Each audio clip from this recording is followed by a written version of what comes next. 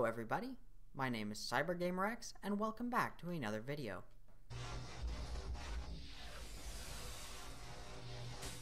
Today, we're going to be looking at ancient rings in vanilla Minecraft. Like in the Stargate series, ancient transport rings are a method of short-range transportation, and in our case, must be directly above or below one another in order to work. These are capable of transporting any entity that is on them. So let's demonstrate this with some armor stands. If we place two in and press the button to activate it,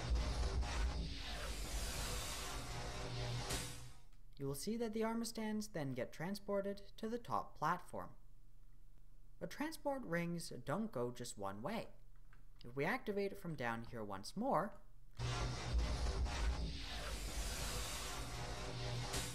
you will see that the armor stands then get transported back down. Now, these also work with players. So if we destroy these armor stands and stand in the center when we press the button,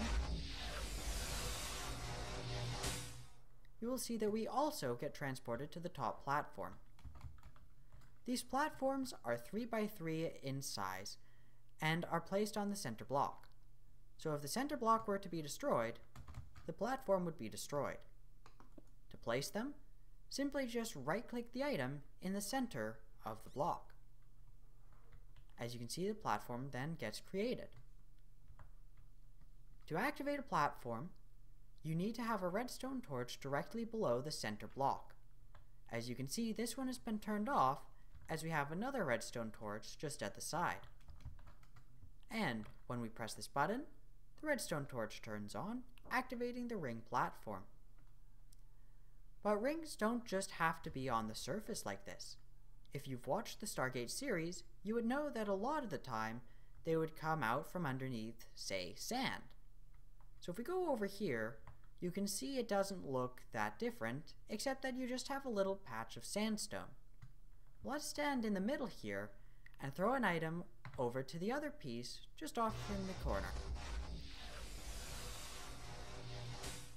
As you saw there, the rings came right up from the ground. Let's go back to the surface and create one. To create a transport ring that is below the surface, simply place it on the block directly below where you want it to come out of. So if we right-click here, you can see that it's created the ring platform, or we can just cover it up. Now, the redstone torch will have to be one block lower than before, or just directly below the block you placed it on. To obtain transport rings in survival mode or creative mode, you can find them in any of the following structures in chests: abandoned mine shafts, jungle temples, and desert pyramids. To learn how to install this data pack, reference the Stargates in Vanilla Minecraft 4.0 video and follow the same steps using this data pack. If you would like to try this data pack out for yourself, the link is in the video description. And also, take a look at Stargates 4.0 while you're there, as it is compatible with the ancient transport rings. Thanks for watching this slightly shorter video. If you liked it, be sure to hit that like button below the video, and if you want to see more Stargate stuff, be sure to subscribe, as there's more coming down the road. Thanks again, and have a good day.